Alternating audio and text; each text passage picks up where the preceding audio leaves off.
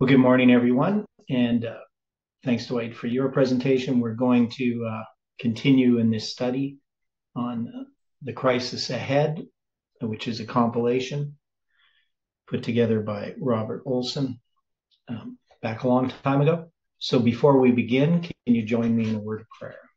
The dear Father in heaven, we invite your Spirit's presence here as we study together. Help us to keep in mind the things that you have been teaching us with the light that has been shining upon our hearts into the darkness. And we ask, Lord, that we can come to that light, that we can see our sins, that we can confess them and forsake them, and that we can receive of the righteousness of Christ in our lives. We know, Lord, that as we look at prophecy and the warnings in the spirit of prophecy regarding the things that are coming upon the world, we ask, Lord, that these things we can understand them and that they can help us in ministering and sharing the truth to others. We pray for your angels' care and protection, for your Holy Spirit to continue to speak to us. Thank you for this Sabbath and the time we have together. And we pray and ask you in Jesus' name. Amen. Okay, so we're on part 2 in the crisis ahead. And this section here is going to deal with the union of the churches. So back in the 1990s, this was a major focus amongst Seventh-day Adventists, even in the 80s, looking at what was happening with the Protestants and the Catholics. So I know some pastors one pastor in particular, who was collecting everything he could, from the news and so forth, and putting it together in like, guess it would be like a scrapbook of all these different things that were happening. And it's not as much a focus now. I don't hear much about it now, but it was definitely something we talked about back in the 80s and 90s. So again, Olson has put this study in a question and answer form. So he asks a question and then a statement from the spirit of prophecy. So the question here, under the union of the churches: will every Protestant denomination in America enter into the coming union of the churches? From Great Controversy 445, when the leading churches of the United States, uniting upon such points of doctrine as are held by them in common, shall influence the state to enforce their decrees and to sustain their institutions, then Protestant America will have formed an image of the Roman hierarchy, and the infliction of civil penalties upon dissenters will inevitably result. So here we can see, when does this union happen? What is this union about? That's as best we can do. That's probably too zoomed in, right? Or on? It's probably okay. Okay. It's just easier for people to read. So when we're looking at this union, what kind of union is this? It's and shared beliefs. Okay, so they unite upon points of doctrine, right? So there is, we would call this ecumenism, the ecumenical movement, right? So that there is this looking for things that are in common, right? And we saw that in the study last night, dealing with the Adventists and the evangelicals. The evangelicals have been trying to unite, well, the Adventists are trying to unite too with evangelicals. But there's this idea that somehow we need to be united with people, and we find whatever we can find in common to unite us. Okay. So it always has this sense of sounding good. Now, they're going to unite, and they're going to influence the state to enforce their decrees and sustain their institutions. So the purpose of this union is what? How would we to sustain their purposes? Okay, well, it's so that they can have an influence with the state, right? Mm-hmm. So the reason why they're uniting is not so that they can be, more effective in giving the gospel, right? but it's so that they can be more effective in influencing the state. Does that make sense? Yes. Okay. So when the church loses the power of the gospel, it seeks the power of the state. And when churches set aside their beliefs to find things that they hold in common, they're setting aside the gospel. And because they have set aside the gospel, they have to seek the power of the state to do the work to sustain their institutions. Assuming they had the gospel, right? Well, yeah, but that's what I'm saying is they have abandoned the gospel in order to do this. Okay, so on what basis will the Protestant churches eventually unite? Great Controversy 444. The wide diversity of belief in the Protestant churches is regarded by many as a decisive proof that no effort to secure a forced uniformity can ever be made. But there has been for years in churches of the Protestant faith a strong and growing sentiment in favor of a union based upon common points of doctrine. To secure such a union, the discussion of subjects upon which all were not agreed, however important they might be from a Bible standpoint, must necessarily be waived, right? So we have seen this happening. I mean, Ellen White's writing about this in the 1880s. We know that this definitely has been ramped up much large. Like right now, talking about a union, the diversity within the Protestant world, there's really much more a union than any kind of diversity. There's not many Protestant churches that have not been united in some way, correct? That's right. Yeah, this diversity that used to exist doesn't really exist much anymore. It's even changed since the 1970s when, I remember hearing about this. People can easily go from one denomination to another, and there's not really a problem. Okay, what are the two principal erroneous doctrines held in common by the churches? Through the two great errors, the immortality of the soul and Sunday sacredness, Satan will bring the people under his deceptions. While the former lays the foundation of spiritualism, the latter creates a bond of sympathy with Rome. So we can see one of the things that really has united the churches is spiritualism, which is really an underlying a belief that exists. It manifests itself in various different ways within Christendom. And of course, the keeping of the Sunday, right? That those things exist. Those things are not set aside. And if we talk about spiritualism, we can look at things like spiritual formation. So even though Adventists don't believe in the immortality of the soul, they have bought into systems and ideas that are based upon these more spiritualistic ideas. Will Protestantism eventually reunite with Catholicism? So there's going to be three statements here. And the first one says, the Word of God teaches that these scenes, the suppression of the Sabbath, are to be repeated as Roman Catholics and Protestants shall unite for the exaltation of the Sunday. Great Controversy 578. And from Review and Herald, I think that's June 1st, 1886, how the Roman Church can clear herself from the charge of idolatry, we cannot see. And this is the religion which Protestants are beginning to look upon with so much favor and which will eventually be united with Protestantism.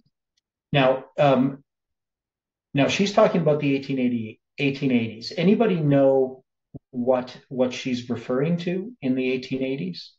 It was Blair's bill about the World Fair.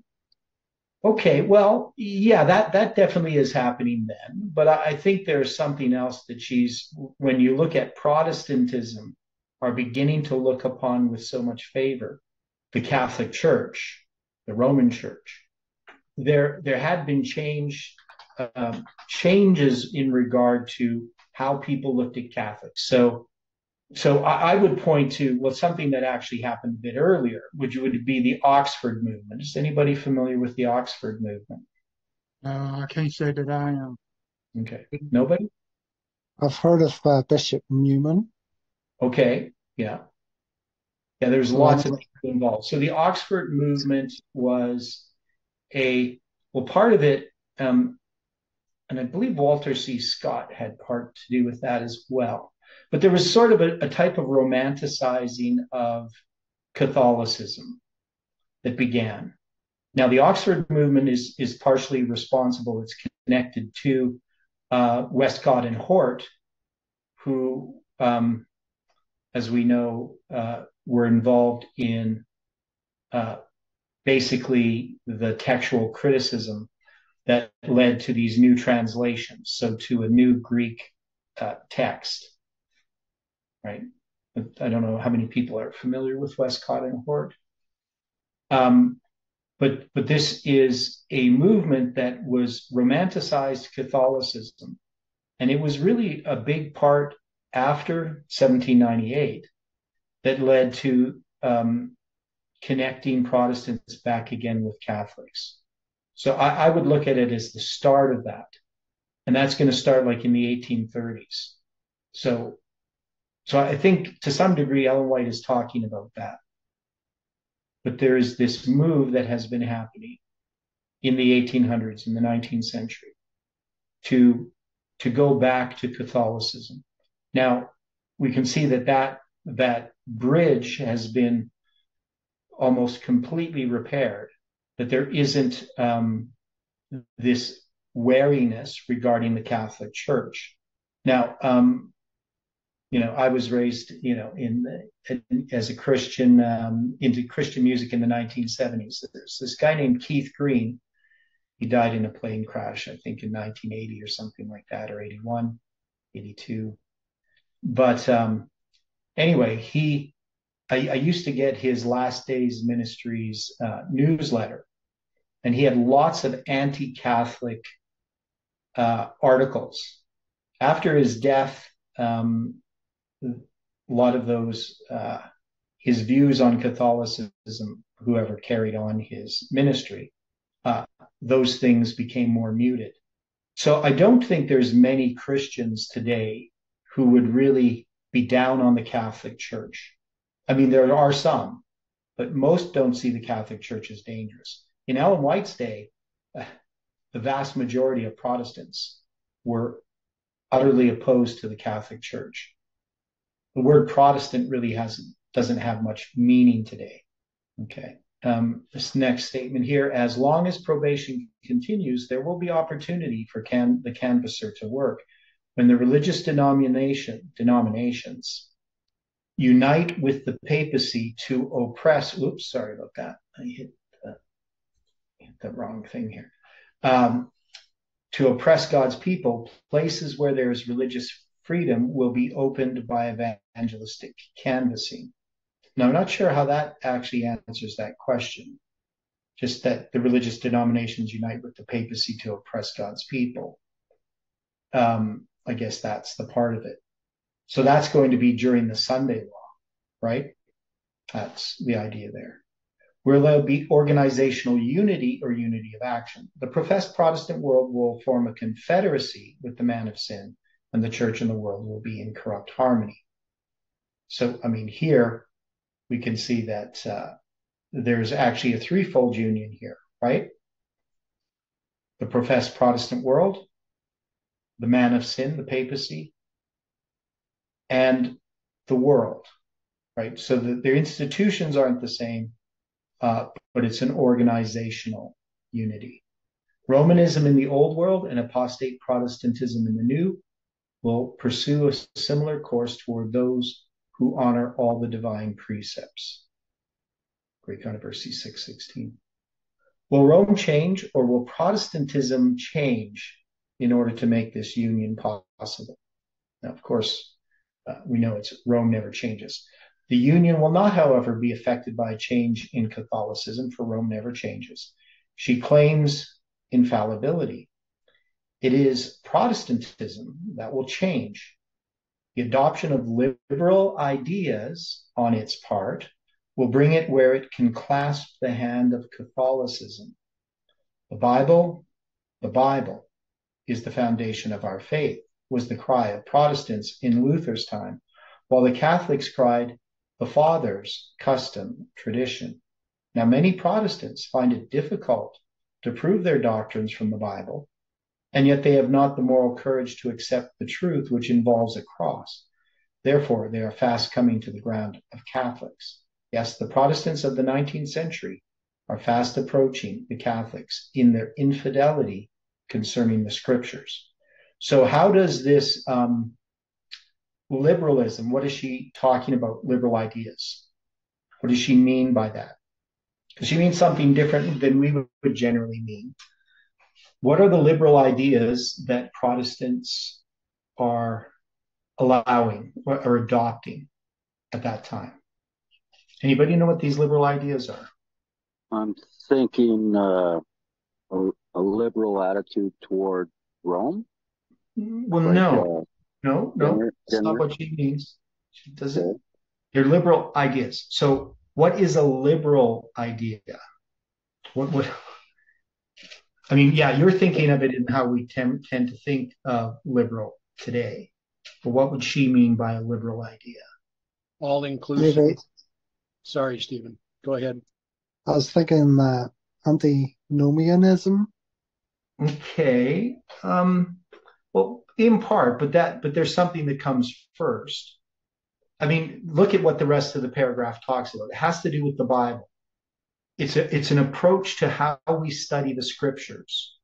So the type of biblical criticism, where you treat the Bible as you would any other ancient document, right?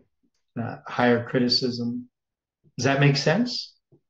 So these things are happening in Germany to a large degree too. Are people not familiar with what I'm talking about? The series that Dwayne Dewey done Yeah. went into that quite a bit with how criticism taking place in Germany in particular. Right. So Dwayne Dewey did a series back in 2012, in the spring of 2012, called "The Desolations of Jerusalem," and so I think that's what Ellen White's referring to as the liberal ideas, right? So we often just think of liberal ideas in the way. So Kelly put a definition here, 1828 Webster's dictionary. Right, so the definition would be number 4, general, extensive, embracing literature and sciences generally as a liberal education. So it's not these other things about being, generous or free of heart or things like that. It would have to do with this idea of a liberal education. So a collegiate education. Okay. That's the way that I would take that she's using liberal, the adoption of liberal ideas, right? Because none of the others would really apply as anything dangerous. Okay, makes sense? So this difference of how we look at the Bible, and it's going to infect the study of the scriptures. Okay, then the next statement, the Protestants of the United States will be foremost in stretching their hands across the gulf to grasp the hand of spiritualism. They will reach over the abyss to clasp hands with the Roman power. And under the influence of this threefold union, this country will follow in the steps of Rome in trampling on the rights of conscience. When Protestantism shall stretch her hand across the gulf to grasp the hand of the Roman power, and when she shall reach over the abyss to clasp hands with spiritualism, when under the influence of this threefold union, our country shall repudiate every principle of its constitution as a Protestant and Republican government, and shall make provision for the propagation of papal falsehoods and delusions, then we may know that the time has come for the marvelous working of Satan, and that the end is near. Okay, we looked at these two statements before. What's the difference about these two statements? 5 Testimonies 451 and Great Controversy 588. What did we note about these statements? Why does she write it differently? What is she writing differently and why? Does anybody remember? Well, in one, she says it's the Protestants that reach over and clasp a hand. And then the other one, she says, is it Spiritism or something? Okay, so the first one, she says the Protestants stretch their hands across the gulf to grasp the hands of spiritualism. In the Great Controversy, she's going to mention spiritualism first. In both of these, the gulf is first, right? So, but in the one in 5T, when they stretch their hands across the gulf, they grasp the hand of the Roman power. And so she switches the order of Rome and spiritualism. She doesn't switch the order of gulf and abyss. Now, why was that important? What did we notice about this before? Well, I think we had made mention of chiasm. Okay, yeah. So there's something chiastic about it. And there's also has to do with the context of what she's writing about. So in 5 Testimonies, she's writing about. Let me see here. She's gonna be comparing the Sunday law in the time of Esther, right? And then she says, the same masterful mind that plotted against the faithful in ages past is still seeking to rid the earth of those who fear God and obey his law. Satan will excite indignation against the humble minority who conscientiously refuse to accept popular customs and traditions. Men of position and reputation will join with the lawless and the vile to take counsel against the people of God. Wealth, genius, education will combine to cover them with contempt. Persecuting rulers, ministers, and church members will conspire against them. With voice and pen, by boasts, threats, and ridicule, they will seek to overthrow their faith. By false representations and angry appeals, they will stir up the passions of the people. Not having a thus saith the scriptures to bring against the advocates of the Bible Sabbath, they will resort to oppressive enactments to supply the lack. To secure popularity and patronage, legislators will yield to the demand for a Sunday law. Those who fear God cannot accept an institution that violates a precept of the Decalogue. On this battlefield comes the last great conflict of the controversy between truth and error. And we are not left in doubt as to the issue. Now, as in the days of Mordecai, the Lord will vindicate his truth and his people. By the decree enforcing the institution of the papacy in violation of the law of God, our nation will disconnect herself fully from righteousness. When Protestantism shall stretch her hand across the gulf to grasp the hand of the Roman power, when she shall reach over the abyss to clasp the hands of spiritualism, when, under the influence of this threefold union, our country shall repudiate every principle of its constitution as a Protestant and republican government, and shall make provision for the propagation of papal falsehoods and delusions, then we may know that the time has come for the marvelous working of Satan, and that the end is near. So in this one, the focus is upon the Sunday law, right? That's the context in the one in 5T, and paralleling that with what happened in the time of Esther. In the Great Controversy, page 588,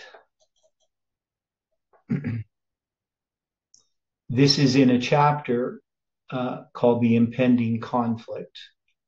And she's going to be talking about spiritualism. She's going to be talking about the doctrines of the Catholic Church. So she says on page 586, I'm not going to read all of this, but I'll read some of it. The iniquity and spiritual darkness that prevailed under the supremacy of Rome were the inevitable result of her suppression of the scriptures. But where is to be found the cause of the widespread infidelity, the rejection of the law of God, and the consequent corruption under the full blaze of gospel light in the age of religious freedom?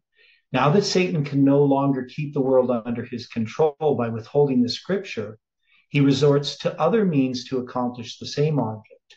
To destroy faith in the Bible serves his purpose as well as to destroy the Bible itself by introducing the belief that God's law is not binding. He as effectually leads men to transgress as if they were wholly ignorant of its precepts, and now as in former ages. He has worked through the church to further his designs. The religious organizations of the day have refused to listen to unpopular truths plainly brought to view in the scriptures, and in combating them, they have adopted interpretations and taken positions which have sown broadcast the seeds of skepticism, clinging to the papal error of the natural immortality and man's consciousness in death. They have rejected the only defense against the delusions of spiritualism, right? So the focus here in the great controversy is not as much upon the Sunday law, but as upon spiritualism, the state of the dead. And that's why I think there's this difference of order, right? So she's going to mention spiritualism here first in great controversy. Now, why is that important to recognize that these two statements, which are the only two places she talks about this, I mean, it's repeated in other books, but it's the same two statements. Why is this important? Well, she mentions that there are two great errors. Okay. And that there's two different directions that this Sunday law is coming from, right? So we know that is the world consumed with spiritualism? Yeah. Yes, it is. We see it all through Every way, shape, and form. the entertainment world, especially, right? I could hardly believe it when they had those television shows of, people in an audience and a medium contacting their dead loved ones. A television show. Yeah, oh yeah. But it's in children's programming, it's in music, it's everywhere. It's pervasive. Now, we often think about atheism. Atheists, of course, don't believe in spiritualism, but atheism is another form of spiritualism. So it's more hidden. But really, most of the world believes in some kind of life after death or some kind of spirits. How so is atheism spiritualism? Well, because it's connected with the idea, since there's no God, do as thou wilt. How is that spiritualism? Well, that's a rejection of God is spiritualism. That's just okay. Right. So, but it can come across as enlightenment, and we don't believe in magic and all that kind of stuff. But it's still a branch of it, is all I'm saying. Well, So any rejection of God is spiritualism. well, wouldn't you have to, in order to be spiritualism, wouldn't you have to believe in a God? No, that's what I'm saying is you don't. You don't need to believe in a God in order to be a part of spiritualism. The rejection of God itself is spiritualism. That's all I'm saying. Oh, okay. Right. So atheism is a form of spiritualism. So Going after other entities besides God. yeah, it's a belief in science. It's a belief in man's ability, to evolve and become better. It seems less spiritualistic than believing in, Mother Earth or something like that. But really, it's no different. That's all I'm trying to say. What's that? I'm reminded of Time Magazine's cover of Friedrich Nietzsche, God is Dead, right? Atheism. I know there's a lot more to that. Yeah, well, he wasn't really saying what they're saying. Right, they're misusing his quote. I understand. Yeah, because he didn't think that was a good thing. He believed that we had killed God and that would be the end of civilization. But anyway, okay. Protestantism shall give the hand of fellowship to the Roman power. There will be a law against the Sabbath of God's creation. And then it is that God will do his strange work in the earth. And then from 5T 712, when our nation shall abjure the principles of its government as to enact a Sunday law, Protestantism will, in this act, join hands with popery. How powerful will the papacy eventually become here in America? Protestants are opening the door for the papacy to regain in Protestant America the supremacy which she has lost in the old world. Now, of course, there are very few Americans who would be concerned about the papacy and the Catholic Church controlling the United States. But in Ellen White's day, what she is saying here seems absolutely absurd, right? To Americans. The idea that the Catholic Church could gain favor in America. The Catholic Church was vilified in the United States, 150 years ago. Correct? Right, but but now you got, the you got people in power who's Catholic and all this other. So it's Yeah. that statement is true. I mean, it comes to pass. Yeah. Who will lead the people as? There was quite a bit of excitement when JFK, John F. Kennedy, was elected. He was Catholic, and people were concerned about that. Yeah, exactly. But now, I mean, I work with some people, and particularly I remember talking with one fellow. He just loved the Pope, but he had nothing to do with the Bible or being a Christian at all. He just loved the Pope. He thought he was a wonderful person. And when he came to Edmonton back in the, I think it was 80s. Yeah. And there were streams of people walking, like, I don't know, it must have took him an hour to walk out to Nanaimo Airport. Nanaimo. Anyway, Nanaimo Air Force Base out there. Just thick crowds walking out to see the man. And they weren't even Catholic. The whole world began to wonder after the beast. Yep. Okay. Who will lead the people as they unite to oppose the followers of God? As we approach the last crisis, it is a vital moment that harmony and unity exist among the Lord's instrumentalities. The world is filled with storm and war and variance. Yet under one head, the papal power, the people will unite to oppose God in the person of his witnesses. This union is cemented by the great apostate. And in reality, who stands behind the Pope? There's one pointed out in prophecy as the man of sin. He is the representative of Satan. Here is Satan's right-hand man, ready to carry on the work that Satan commenced in heaven, that of trying to amend the law of God.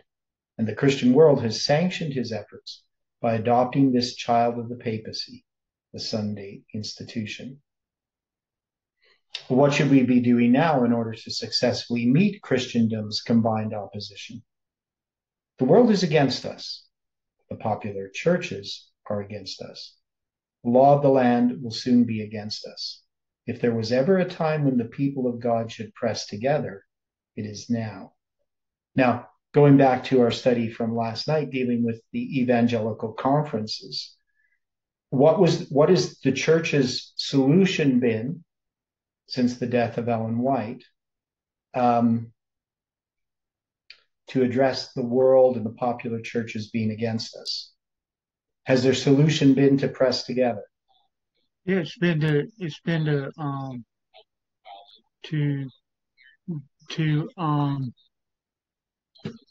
oh man, I hit it on the tip of my tongue. Never mind. Make concessions? Well, yeah, that, but they also making they unite them on points of truth as well. Yeah, so we're involved in the ecumenical movement as much as the other Protestant churches are, right? So we see this progression. We saw the 1990 Bible Conference. That's where they're going to begin leading towards the idea of getting accreditation for our universities, to have our ministers get degrees in other institutions so that we can have accredited institutions, right? We see the evangelical conferences of the 1950s, where they believe that by watering down our doctrines, we can then have an influence with the evangelicals. We see in 2001, September of 2001, the church adopting spiritual formation for our ministers, right? So the church has continually gone opposite this council. Okay, so that's the end of that section. Okay, let's keep going here. So part 3, the National Sunday Law. What does the Bible say about the homage which Protestant America will pay to the Roman Catholic power? So we know that that's Revelation 13, verse 11 to 17. That's going to be the two-horn power. I don't know if we need to read those verses, but the Protestant America will make an image to the beast. So when will this prophecy be fulfilled? The prophecy of Revelation 13 declares that the power represented by the beast with lamb-like horns shall cause the earth and them which dwell therein to worship the papacy. There, symbolized by the beast, like unto a leopard. This prophecy will be fulfilled when the United States shall enforce Sunday observance, which Rome claims as the special acknowledgement of her supremacy. The enforcement of Sunday keeping on the part of Protestant churches is an enforcement of the worship of the papacy. Where will the pressure for Sunday legislation come from? The dignitaries of church and state will unite to bribe, persuade, or compel all classes to honor the Sunday. The lack of divine authority will be supplied by oppressive enactments. Political corruption is destroying love of justice and regard for truth. And even in free America, rulers and legislators, in order to secure public favor, will yield to the popular demand for a law enforcing Sunday observance. To secure popularity and patronage, legislators will yield to the demand for a Sunday law. Legislators will yield to a demand for Sunday laws. So where does this pressure come from? The Protestants of the United States will be foremost in stretching their hands, etc. Right? If the people can be led to favor a Sunday law, then the clergy intend to exert their united influence to obtain religious amendment to the Constitution and compel the nation to keep Sunday. So one is, Ellen White says there's going to be a religious amendment to the Constitution. What does that mean? Amendment. Well, amendment. The Constitution to compel the nation to keep Sunday. That means every state in the United States would have to approve it. Yeah, I'm not sure exactly how a constitutional convention occurs. I would think that everyone has to agree. It has to be unanimous. Yeah, I reckon it would be. It would have to be, wouldn't it? Yeah, I would think so. That means the Democrats and Republicans would have to agree to it. Right. Well, I know in the past, one of the great concerns of having a constitutional or whatever it is, a meeting to amend the Constitution. Once they open that door, other amendments can be brought forth, and so they're very careful about doing that. But that's one of the doors that can open. Yeah, so I think it's called a constitutional convention, but I could be wrong. Just trying to see here. Okay, well, yeah, it's a constitutional convention. That would have to happen. Theodore, I was just going on by what Bible says, all great and small, they would have to come under that authority, right? Yeah. So to me, it's no difference between a Republican and a Democrat. They both have to come under that authority. Yeah. It's not going to be Republicans against Democrats. They're going to be united in order to pass the Sunday law. Yeah, well, especially since it's going to be a constitutional amendment according to the statement from December 24th, 1889. Yeah. Do these Sunday law advocates realize what they are doing? There are many, even those engaged in this movement for Sunday enforcement, who are blinded to the results which will follow this action. They do not see that they are striking directly against religious liberty. There are many who have never understood the claims of the Bible Sabbath and the false foundation upon which the Sunday institution rests. They are working in blindness. They do not see that if a Protestant government sacrifices the principles that have made them free, a free independent nation, and through legislation brings into the Constitution principles that will propagate papal falsehood and papal delusion, they are plunging into the Roman horrors of the Dark Ages. That's another review in the Herald Extra, December 11th, 1888. There is a satanic force propelling the Sunday movement, but it is concealed.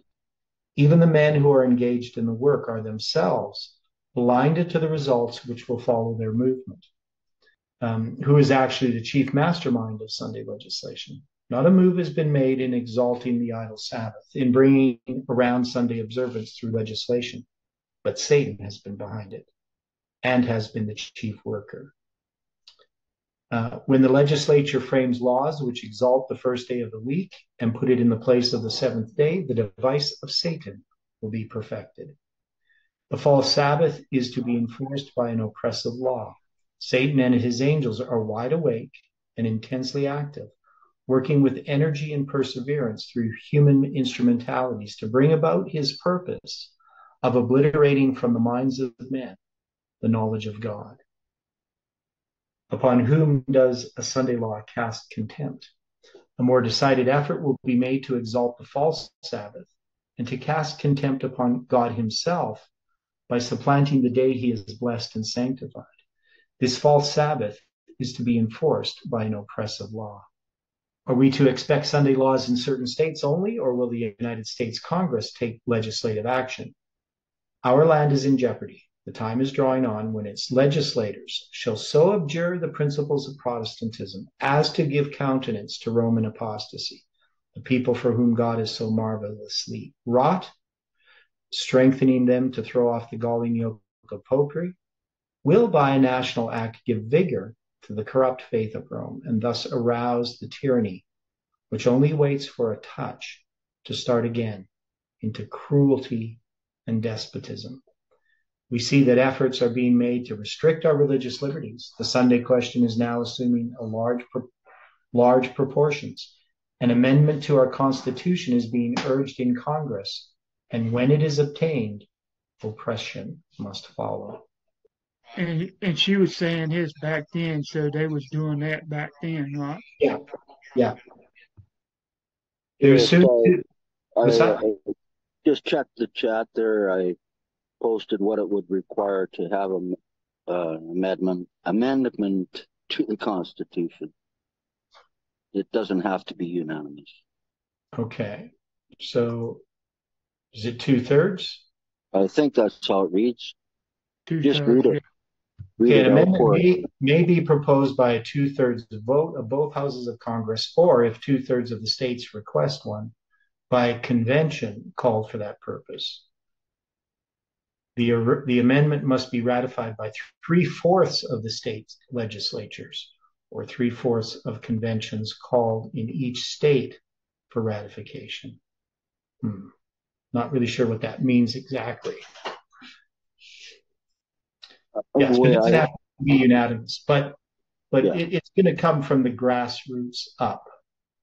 There's going to be a call for it. Okay. Anyway, so when we look at this this whole issue of the Sunday law, and we've talked about this many times, it has to be a religious Sunday law. It's hard to imagine it in the world that we have today, that you could just like have a Sunday law tomorrow. You couldn't. There's nothing uniting all of these forces. And so we say, well, is there going to be a disaster? What's going to happen that's going to call for the Sunday law? Now, we know the Sunday law is progressive. So when we get to the Sunday law, originally when Ellen White writes of the Sunday law, prior to her great controversy visions, when she's first writing about a Sunday law, she's talking about a Sunday law during the time of Jacob's trouble, after the close of probation.